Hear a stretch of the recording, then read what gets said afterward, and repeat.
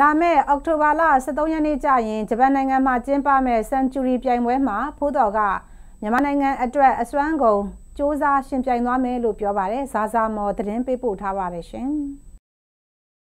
ဂျပန်နိုင်ငံမှာလာမယ့်အောက်တိုဘာလ13ရက်နေ့ကျရင် MMA 1 Championship ကကျင်းပတဲ့စန်ချူရီပြိုင်ပွဲကိုကျင်းပသွားမှာပါအဲ့ဒီပြိုင်ပွဲမှာဝင်ရောက်ရှိပြိုင်မဲ့မြန်မာနိုင်ငံက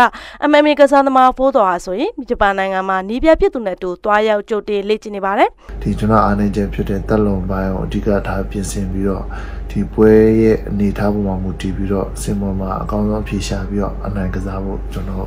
ပြင်ဆင်ထားပါတယ်ပြိုင်ပွဲမှာဒီကပွဲစဉ်နေတဲ့အော်လန်အန်ဆောင်နဲ့ဖိလစ်ပိုင်နိုင်ငံသား Heavyweight Champion Brandon Bia တို့နဲ့ရှင်ပြိုင်မှာဖြစ်ပြီးဖိုးတော်ကတော့ Featherweight တန်းစင်ခေါ်ဘက်မှာရှင်ပြိုင်သွားမှာပါအခုလိုသမိုင်းဝင်အမှတ်တရပွဲကြီးမှာဝင်ရောက်ရှင်ပြိုင်ရတဲ့အတွက်မြန်မာနိုင်ငံကိုတိတ်ကရဖို့ကိုစွမ်းညံစွမ်းရှိတော့အနိုင်ရအောင်စူးစမ်းသွားမယ်လို့ပြောပါတယ်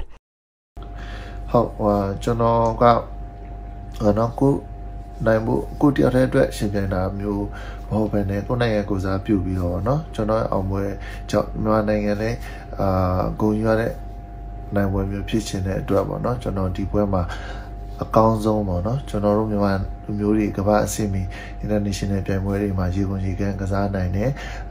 ပြီးရင်တတိပြတိနဲ့ပြည်စုံတယ်ကိုမြန်မာရဲ့စိတ်သက်သွေးနဲ့ဒီပေါ့เนาะဒီကိုယ့်ရဲ့ရိုးရာလက်ဝဲကိုအခြေခံပြီးတော့ကစားနိုင်တဲ့ကစားသမားတွေဖြစ်တယ်ဆိုတာကိုကျွန်တော်အဆောင်ကုန်ကြိုးစားပြသမှာဖြစ်ပါတယ်ဖိုးတော်ရဲ့နီးပြဖြစ်သူဟာဂျပန်လူမျိုးဖြစ်ပြီးဖိုးတော်မှာအာသာချက်တွေအများကြီးရှိပြီးအသေးချာလေ့ကျင့်ထားတဲ့အတွက်တေချာပေါက်နိုင်ရမယ်လို့ပြောပါတယ်ကျွန်မကဆဆမော်ပါ